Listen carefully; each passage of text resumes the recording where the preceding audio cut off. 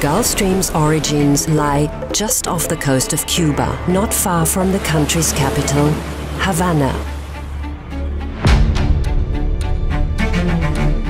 It transports almost 100 times more water than the rivers of the world combined.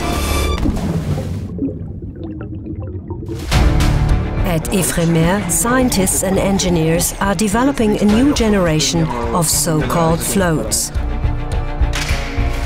Where the Labrador Current and the Gulf Stream meet, it's a very critical area. Scientists from over 30 countries investigate ocean currents in Project Argo. And we don't know the answer yet, but we are trying to figure it out. Evidence is mounting that the current is becoming weaker, with consequences for the climate.